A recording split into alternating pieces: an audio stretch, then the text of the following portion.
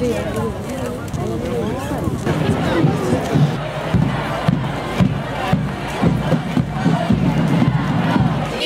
just want equality. L-O-V-E. We just want equality. L-O-V-E. We just want equality.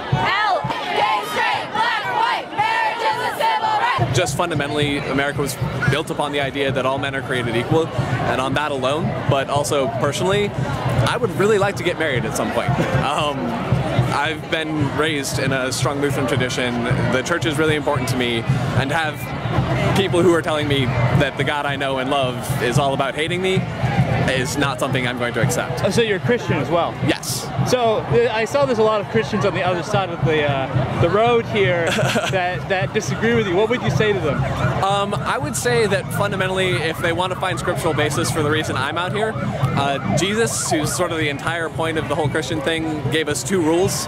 One is love God with all your heart, your body, your mind, your soul, and the other is to love your neighbor as thyself. Same-sex couples are not here asking for a seat at the table because we've always been here. You're not here at the steps of the Supreme Court to beg. We're here to support equality. We're here to stand as Baptists from Northern Virginia and Annandale, Virginia, from a congregation that deeply supports the love of God and the rights of all people to experience the joy of marriage. And we're here to just bear witness to what we understand to be the gospel of Jesus. And these are people from our congregation right here.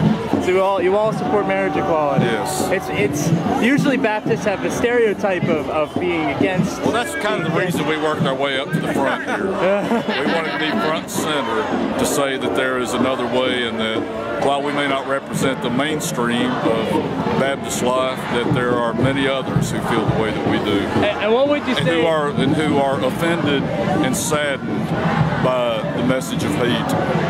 So what would you say to the Christians on the other side of the street here that would disagree with you? What would I say to them? Yeah, what would you say to them? I would call them brothers and sisters, and I would reach out to them. I have to say I would have a different reaction to most of them than I would to these who have a true message of hate. I think they're speaking out of sincerity. I got to say for myself, for my friends and fellow church members here, that it really feels good today to feel like we're on the right side of history. Yeah. And I think if we feel like if Jesus were here, he'd be standing here, but he would not be condemning or judging them. And do you have any gay people in your congregation? Yes. That's cool. Yeah, we sure do. Excellent. Yeah, and as one of our teenagers said at a regional meeting of Baptist teenagers, we have a name for people in our church who are gay. We call them members.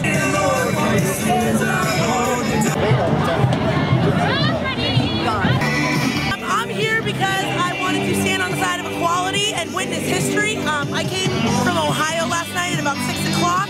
Our line's over there. We will get to witness the DOMA oral argument tomorrow. And today I'm just kind of protesting the hatred that's out here. So I was interested in your sign. My parents' marriage used to be illegal. Yeah.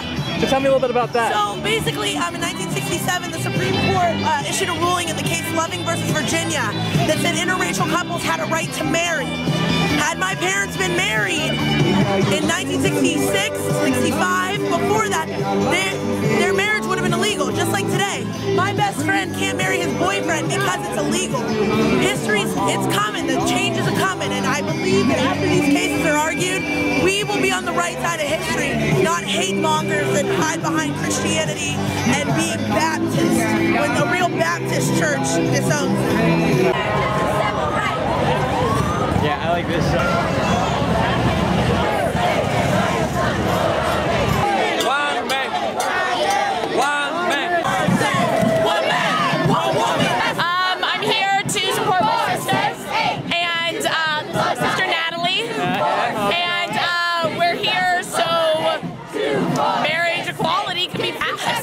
Best with love, not hate. 2, 4, 6, 8. Kids do best with love, not hate. I'm here because marriage equality should be respected by the courts and by our government and by all people, and we need to recognize and show support for marriage equality. And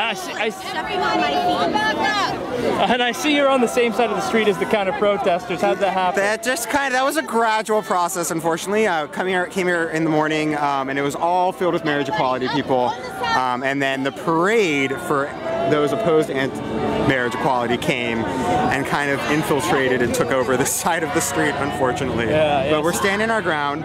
So are you proud to be the front line? I mean, I'm proud just to try and support my views and to try to encourage the Supreme Court to be on the right side of history, yes.